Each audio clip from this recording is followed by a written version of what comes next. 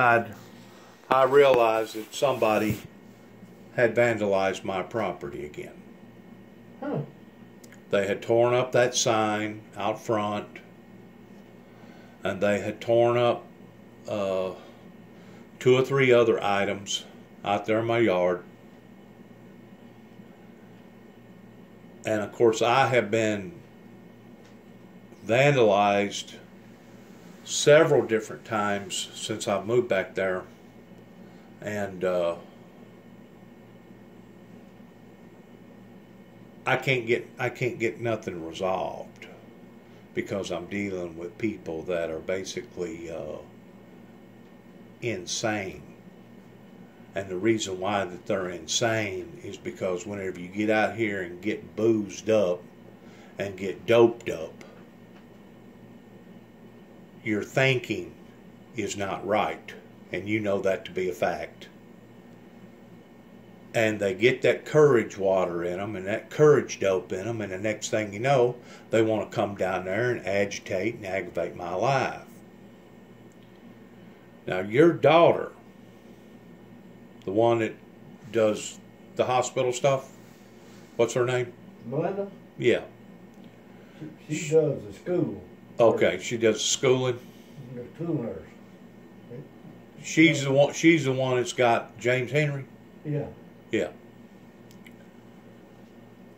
She has made gestures towards believing that what they're trying to do is drive me off into a heart attack.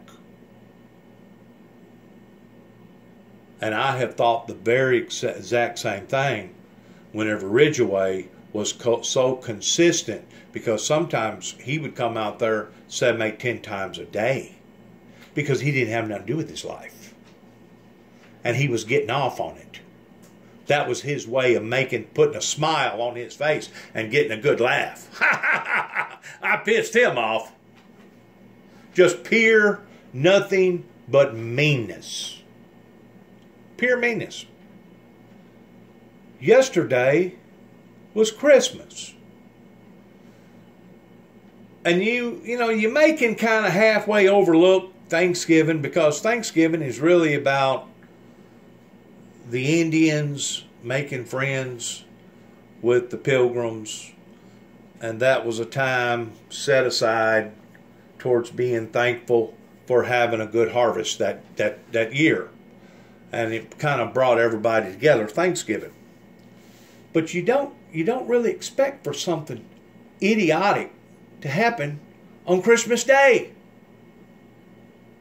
And it's exactly what happened again late yesterday evening, just about dark time, maybe a little after dark.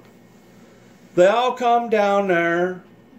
They was on that razor, playing loud music, cussing, calling me every freaking name in the world. And they pulled up there once, and all they're doing is terrorizing my life. They're tormenting me. And this is from the derivative of nothing but hate mongering. There should be a hate charge put on their lives because of what that they consistently are doing out there, and I cannot get no type of justification or recourse out of the Weakley County judicial system. And it's as if everybody is against Juby. Well, the thing about it is, Juby ain't knocking on their doors. Juby hadn't beat them on a car deal. Juby's not getting fresh with any of their wives. All this hate mongering that's going on out there is almost driven me to a state of bad health.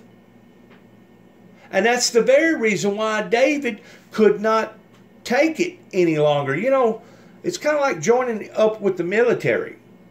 You got to be made out of the right stuff to go to the front lines and listen to bullets flying by your head, and you're shooting at the enemy, and the enemy's shooting at you, and you hear all these explosions, and at the end of the day, you go to the barracks, you brush yourself off, you take a quick shower, and you jump in your cot and you have a good night, and the next morning you do it all over again. It takes somebody to do that. You got to have good nerves. You got to be trained to do that. Well, it's the same way with the events that were going on, because David had so many emotions, trying to work, trying to put up with this, trying to deal with all them problems down there. It was too much for him to handle. Psychologically speaking, it was too much for him to handle. And they literally drove my younger brother off into an early death at the age of 51. Now, you may think I'm crazy for me even making gestures about the human mind and the human body being limited towards what we can or cannot do. But I guarantee you, all of us has our limitations. I don't care who we are. Yeah, that's right. You can be Superman. And everybody has their limitations. And they're steadily provoking me, trying to bring my blood pressure up. They've already caused, as far as I'm concerned, whenever I first moved to Tennessee in 2014, I didn't have diabetes. Or if I did, I didn't know it. I wasn't being treated for diabetes. And now I am. Now I'm being treated for diabetes, and it's a costly drug that probably, if I was paying for it out of pocket, would probably be about $1,500 a month. Because now they got me on insulin shots. Taking an insulin shot in the morning and taking an insulin shot in the afternoon just to be able to maintain and keep my sugar level down. Because once your sugar level gets way, way too high, next thing you know, you'll lose your eyesight. The next thing you know, you'll have to have a finger or a toe cut off, or possibly a foot amputated. I mean, diabetes can actually kill you. I know that. I've got it. You've got it too? Oh, Lord, yeah, I've had it a long time. Are you just taking pills? Yeah. Well, see, you've stayed within the guidelines, and your body is still reacting to those pills. And mine done that for a while, for a couple years, pertaining to the pills. But I guess because of the stress, I don't know. Or maybe it's because of my weight. I don't know. I'm not a doctor, so I can't give you a specific answer. But I do know this, that my diabetes got worse to the point that I had to start taking insulin shots. But whenever I'm in constant motion towards being agitated and aggravated on a occurrence after occurrence after occurrence, how can I get any kind of peace of mind out there? They don't want me to have no peace of mind.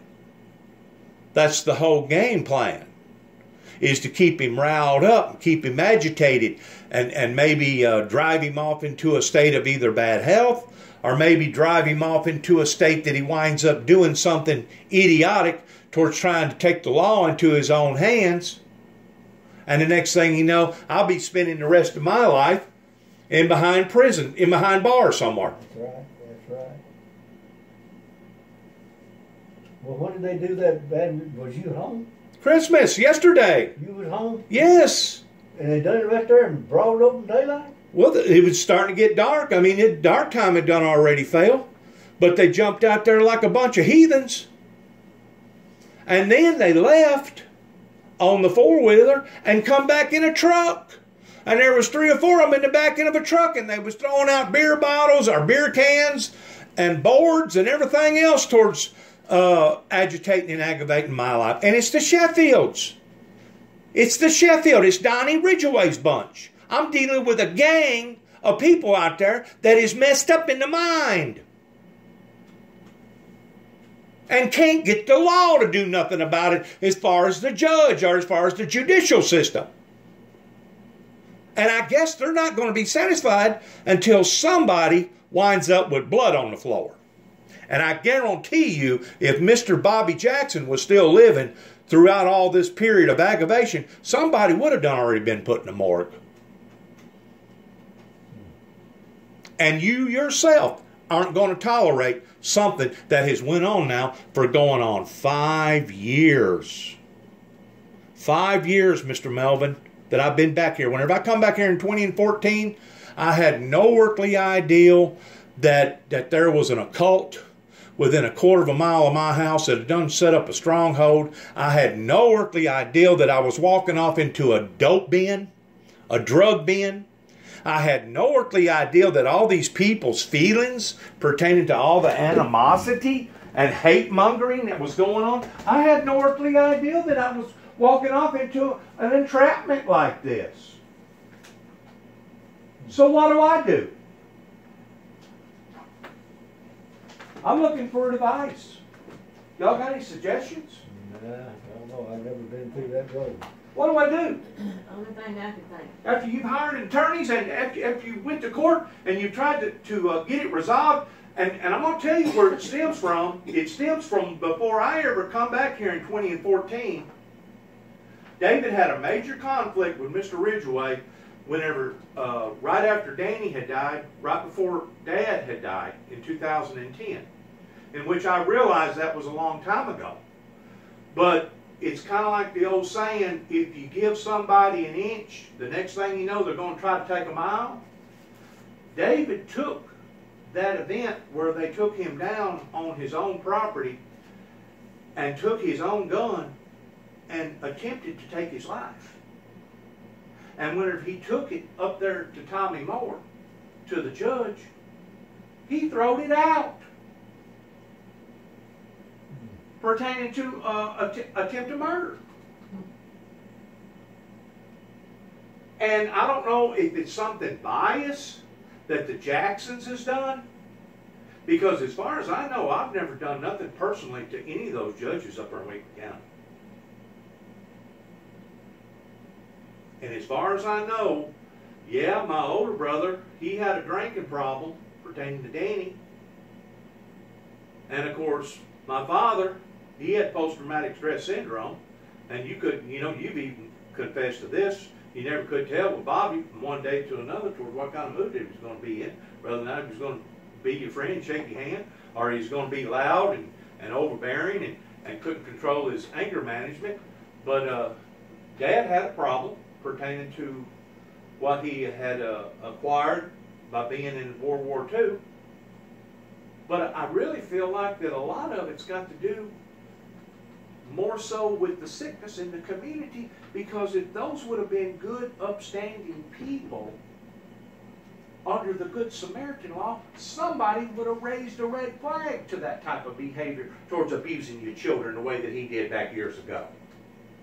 I don't know, but now people don't interfere with family matters much. Well, that's what's wrong with them. They think that you can beat them and mistreat them and rape them, and you got incest towards brothers having sex with their sisters and sisters having sex with their brothers. They're just a bunch of heathens. They just don't want to get involved. That's what the courts is for. That's why we pay them their salaries, so that we won't have to take the law into our own hands. And David and I has tried. Of course, I can't get David now. I can't dig him up out of the grave. But we tried hiring attorneys and going to court and standing in front of the judges a numerous amount of times. And I couldn't tell you the amount of telephone calls that was made to the Weakley County Sheriff's Department. I'm pretty sure if you stacked all the paperwork up, one complaint after another, it'd probably be 65, 70, maybe 75 to 100 complaints. And that's per telephone call, per incident, and usually every time an incident occurred, there was either one cop car, and I have seen as many as 5 cop cars come out there. 5 cop cars. Do you realize what that's costing the taxpayers of wearing out all them automobiles coming from Dresden down to Hop-In? Plus you got to pay the deputies, plus you're wearing out bearings and belts and everything else.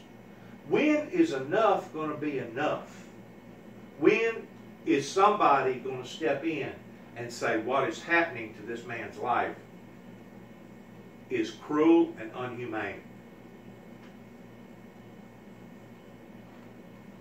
Does not nobody have no backbone in Hop-In? In Cydonia? I don't know. I don't know. Am I really on my own? Dennis, I don't know. I don't know half the people over there in Cydonia. And Hop-In over in there. I don't live in that community no more. I understand. And the people that was there when I was there, they're dead and gone. Sure, I understand. And somebody else has moved in there. I don't know. But what do I do? I mean, I don't know. I have put this stuff on my Facebook and my YouTube platform, hoping that I would reach somebody out there that would be able to hear my testimony and identify what was going on in my life, and I have yet to get any help. How many times do you have to cry, "Wolf, wolf"? I don't know that. How many times do you have to cry SOS? I've never been in that position, and I don't really know. Well, you know as well as I know that if it would have been Tommy Moore's daughter, Tommy Moore's niece, Tommy Moore's cousin, Tommy Moore's whatever kinfolk, they would have put a stop to it a long, long time ago. If they would have had, Tommy Moore's the judge, the residing judge in Weaver County. You know good and well that he would have set up either cameras, security cameras, or if he had to, he'd have brought a deputy out there.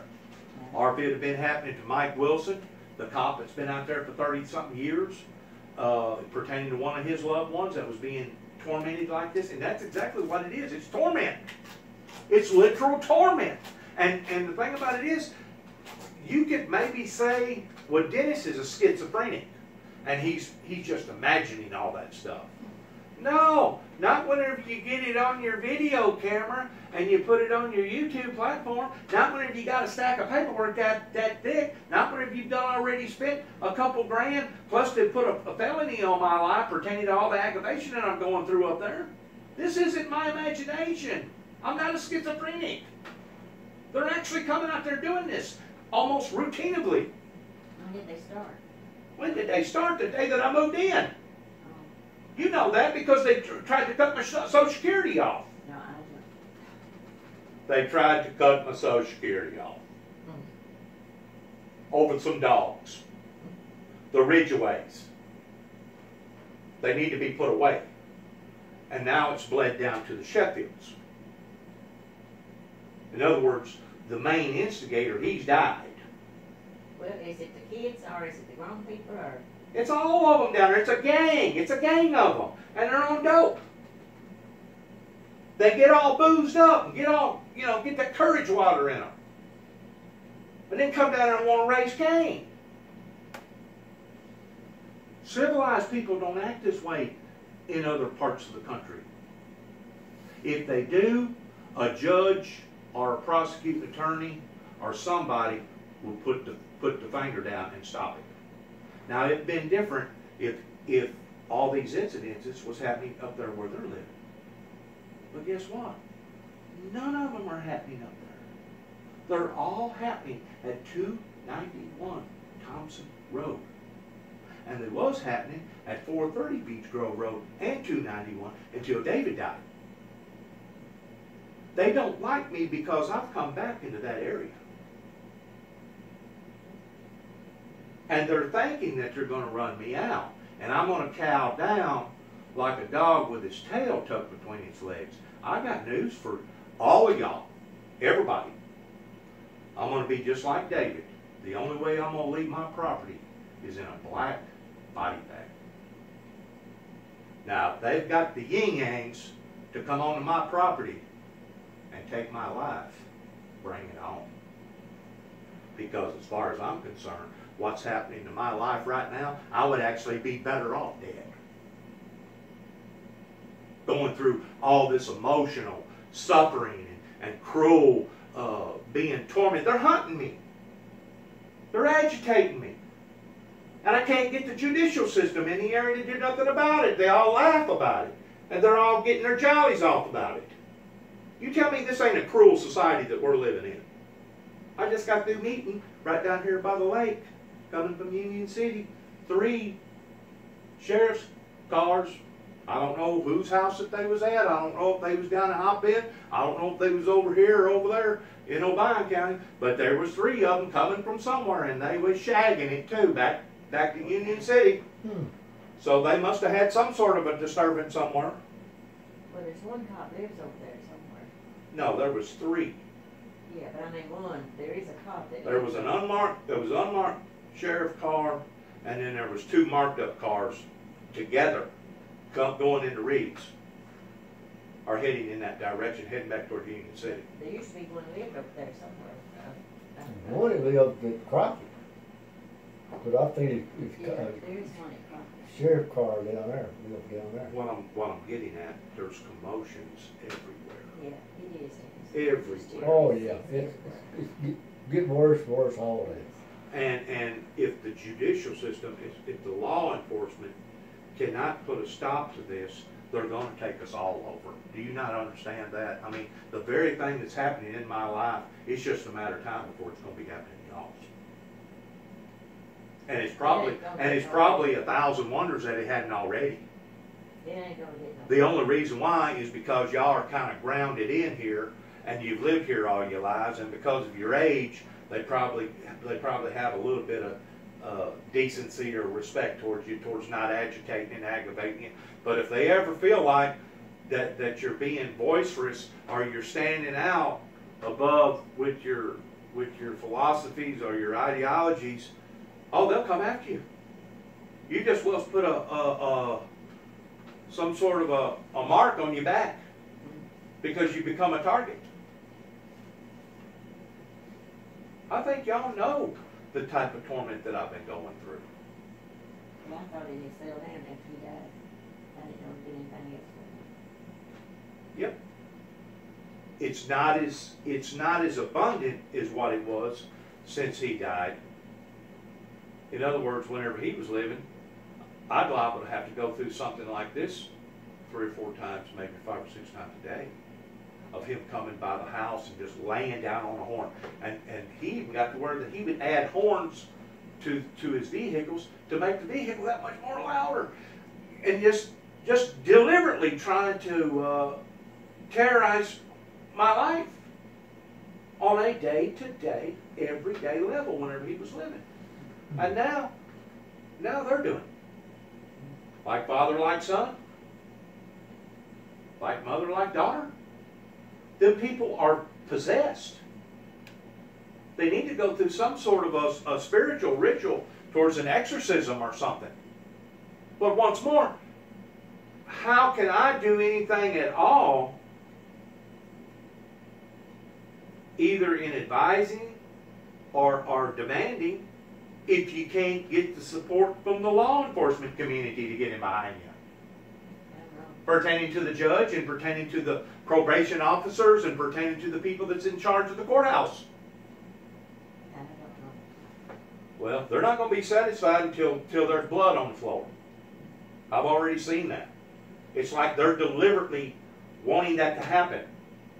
And I have said that all along, and just like your daughter, Megan mentioned, Juby, I really think they're trying to force you into a heart attack, because whenever I get all upset like this at my age and at my weight, I'm liable to end up having a heart attack. Yeah, no.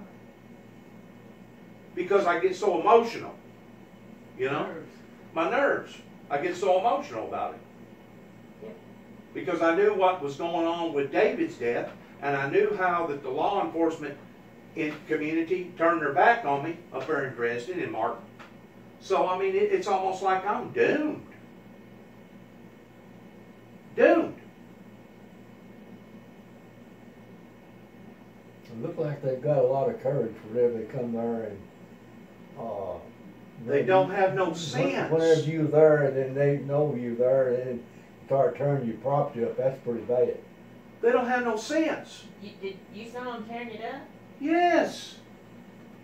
They get out there and do donuts or chunk eggs at our property or tear up the yard or whatever. Yes. I got them on video this time. But I guarantee you, Tommy Moore of the judicial system up there in Dresden probably ain't going to do nothing about it. It's become a mockery. It's called dereliction of duty. The people aren't doing what the taxpayers pay them to do. And it doesn't matter if it's Juby, it doesn't matter if it's you, it doesn't matter if it's you, it doesn't matter if it's Danny T, it doesn't matter if it's the richest man in the county or the poorest person in the county. You're not supposed to have to go through stuff like this. And like I said, it would be different if I was bringing it on. It would be different if I was going over there to their property. Yeah.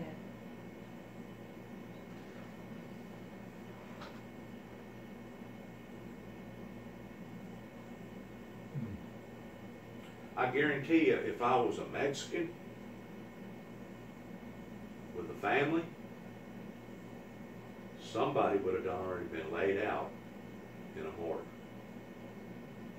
Because I'm dealing with a gang. And I don't know if you realize it or not, but there's gangs in Obion County, there's gangs in Weakley County, and whenever I say they're gangs, whenever the bubble burst happened in 2008, 2009, whenever young Bush had to borrow $775 trillion out of the Treasury Department to bail out General Motors, Ford, and all those other major companies, including the banking industry. Whenever that happened, since 2008, the economy has slid way downhill, okay? And it's worse in some places than it is others. Well, you know as well as I do, the majority of the factories around here have closed up. They have closed up in Kenton, they've closed up in Rutherford, they've closed up in Greenfield, they've closed up in Union City, they've closed up everywhere. I mean, there ain't nothing but empty hulls. It's almost like tombstones that's scattered all over the countryside pertaining to how all the work went south. Well, guess what they're relying upon to their major income now? Drugs. Black market. Just like it was back in the 20s and the 30s pertaining to the moonshine. They've exchanged their livelihood from making moonshine to now dealing in drugs. Well, let me tell you something else. It's the class of people that ain't going to work. They'll steal before they work. Sure they will. And lie. Yeah, they will. I mean... Lie to you and steal from you. And some of the most worthless human beings that's ever walked the planet right now. I'm talking about as worthless as a boar hog with tits. There are people that don't work. It's more handed out. That's the people that hope these people like that, and all they know to do, they're raised up that way, and they're going to still be that way. Yeah. They're not going to work day one. Yeah. They'll steal. And the reason why I think, because a lot of it is because this government has bent over backwards to give the farm away towards keeping everybody sufficed here in America. You know, back 45, 50 years ago, whenever a woman, you know, got pregnant, she was looked down upon in the community. She was looked down upon because she didn't have a husband. Today, you've got all these amenities, you've got all these programs to where nowadays it's actually more beneficial for the woman not to be married because of all the amenities out there for her whenever she's out here raising kids by herself. Well, you know now, back a long time ago, if a man and wife, if a woman lived together, they'd throw him out of church. I mean, he wouldn't be going to church, you know. That's right. Now they can bring him to church and everything else. I mean, they don't pay no attention to that. That's the thing going now. They don't marry, they just check up. Yeah. Yeah, over. Oh, man. Yeah, and have children out of wedlock. Yeah, and all these children out of wedlock. then they'll have then they won't, you know, I know, I've heard colored people say, well, we can have a kid and we don't have to work. They ought to find the daddy. They ought to put that check on them. I mean, you know, run that test on them too, the daddy. I guarantee you can go to Memphis right now or the bigger cities and you'll find families, generations, probably 3 or 4 generations prior to where we are now that has solely been raised up on food stamps and welfare. Yeah. Food stamps and welfare. You'd be surprised. And once you spoil people like that, then they begin to start expecting it. You know, whenever you have all these foreigners come over here With all the kids. that hasn't never worked a day in their All life, the kids. Were they? I guess they're home. had never worked a day in their life, and just because they step foot on American soil, now all of a sudden they're entitled to all the amenities and all the insurance and all the welfare and all the retirement, just like if they've lived here all their lives. That ain't right neither, is it? No. It ain't right. Well, I tell you what, if you didn't get some of these migrators to come over here and work, you couldn't get a lot of your stuff done. You know it, because these white people ain't gonna work no more. I'm telling you, they're lazy. Yeah. We They're not only, they're not we had them cabbage down there cutting. Why, they was wanting to cut cabbage. We started cutting cabbage and they quit. Oh, they cut the finger and then, they was tired. They got to give out. I told Ron, I said, the biggest thing I ever seen in my life. Whenever I was a kid, I didn't know what my back was hurting. I just kept on going. Sure. I said, now then they won't do nothing. They don't. We finally get them Mexicans up here. We couldn't even get a one trailer truckload a day cut with these local people around here. And whenever we got the Mexicans, we could cut 3 trailer truckloads a day. Right. Well, if we hadn't got them, what would we done? Do we? I know. I mean, we couldn't got them out.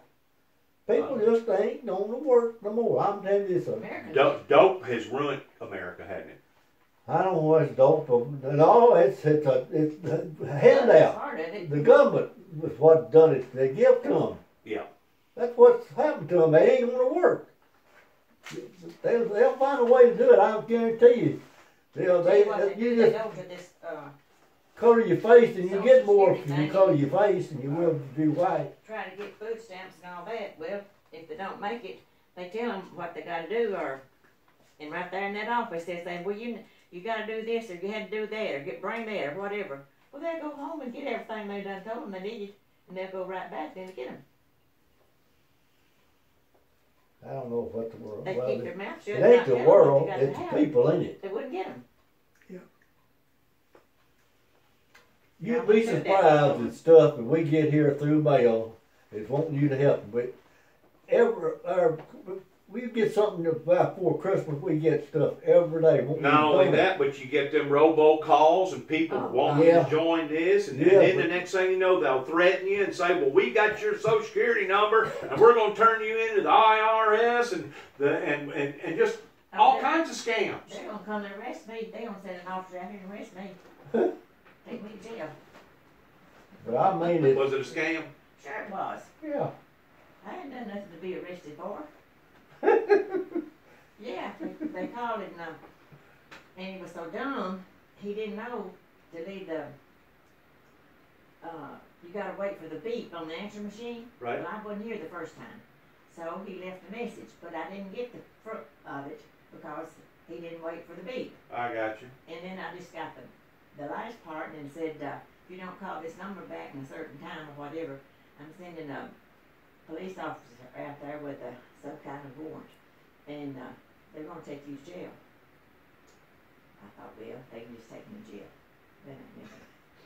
So I called the sheriff's office. I thought, well, I think I will report this. Did so you? Yeah, I did. Good. And told the sheriff. Good. And she says, well, we've had calls, oodles of them today. But I said, we haven't had one like this. I said, well, that's what they told me. Well, wasn't long, the guy called back. And then he's going over all this rigmarole, and they had my Social Security number and all this crap. And anyway, he said they're going to send the sheriff, have this. They ain't never come. And the whole time it was just a fraudulent call. Yeah.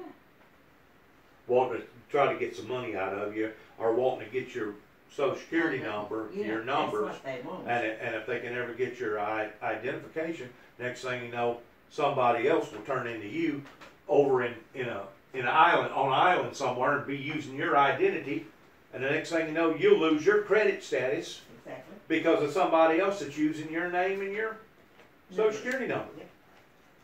But I don't give out nothing. How can we control this? That's the question I got. Get your gun and shoot 'em. Well, if we was back in the early days, that's how they handled things.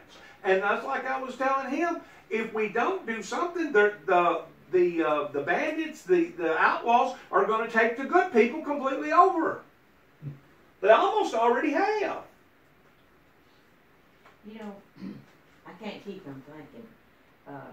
Way back years ago, when dope first come, you first heard anything about dope. You know what brought dope over here? The Vietnam War. But anyway, The Vietnam War brought it over here. Sam Brooks was our Sunday school teacher. Okay. I never will forget this. I thought he was silly. Anyway, he, I don't know how we was got off on dope and all that stuff. Right. At that time. I like Sam. Well, he passed away. I know. And And anyway, his brother did too, about a month after he died. yeah, he did. And he said in that Sunday school lesson, I think this dope will be the destruction of America, of the country, of the world. Well, let me ask you this. So I think he's going to be right. Do I you never forgot that. do you remember Gorbachev that had that, the president of Russia that had that spot on top of Yeah. his head? It was supposed to be like a birthmark or something. Yeah. The prime minister before him, or the president before him, was Brezhnev. He was big, bulky, had a I big, don't long, know that. big dark voice. I remember them names, I But don't what remember I'm saying is, he made a comment that they'll take America over eventually and never fire a shot. Well, they probably will. What do you think that they was thinking about whenever he made that statement? That was after World War II that he made that statement. I don't know.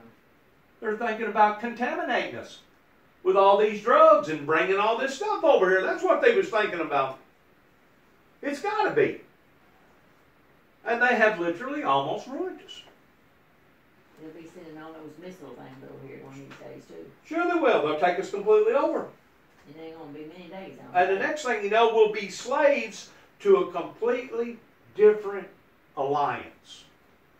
In other words, they'll drop Old Glory down, the red, white, and blue, and they'll raise whatever flag that they want to raise up the pole, and we'll have to submit to their constitution. We'll have to submit to their way. We'll basically become slaves again like there was before the Revolutionary War. And I guess probably the only reason why that hadn't already occurred is because of the NRA. There's so many people with guns over here in America. But that's become an oxymoron to the point that now we're using the guns on each other. You know what I'm saying? We're turning on each other. There's killing ever going on every night. Killing going on everywhere. Everywhere. There was one happened up here in Martin. Did you hear about that one? Night before last? Christmas Eve night? I heard something about it. I didn't hear it all. Somebody knocked on the door and nobody answered. Knocked on another door and nobody answered. So finally he knocked on another door. And the person that opened the door, the dude shot him. Thinking that he had drugs. Thing about it is, the guy that he shot didn't have nothing to do with drugs. He shot the wrong person. He shot an innocent person over drug money. We didn't care. You can't tell me that this stuff hasn't opened up a brand new threshold for Satan to walk in and destroy lives. And it's not just their lives that Satan is destroying, but anybody's life around that person that's affected with this type of contamination, this type of disease. And you have to look at it the same way as you look at the bubonic plague or some other type of disease. We're under bondage right now because of all this. All the jails is full. There's 2.3 million incarcerated prisoners, either in federal or state or local jails. We can't build buildings quick enough to stuff them off into. We might start putting them in electric chairs. That's exactly right. And you know we got a president now don't believe in that? Not I mean, president. governor, Bill Lee, What's his name? Lee, you know, Lee. governor we got. I didn't know that. Y'all, it's in the paper. He don't, his religion, he don't believe that, executing people. So he don't believe in capital punishment. Well, No. he never would make it down there in Texas then, with all those wild Mexican Well. coyotes, because that's the only reason why that they have maintained any type of law and order in Texas was because of their stiff penalties that if you mess up, you're going to get the electric chair. Well, that's what's going to have to happen up in Tennessee and everywhere else, you know it? Yes, sir. Well, they get better treatment after they get in jail than they do outside. A lot of them do. You get fed and you get a bed to sleep in. They and have everything connections else. in there. They get dope while they're in there. Yeah. They get free TV, free cot, free room and board. I mean, yeah, they're confined. They're confined in a cell, but ordinarily you can get in there and you can get education. You get good education while you're in jail. You get fed good. you get taken care of. You know, they killed one here a while back. I'm going to put him in the electric chair up here at Nashville, where they electrocute him at. He's been on the death row for 30 years. 30. 30, yeah, and then finally did kill him. Good God. And look how long, many dollars that took for taxpayers to pay that guy to be in there for 30 years. Now Good God. it is. I mean, that's what it was. And I come out in the paper on there.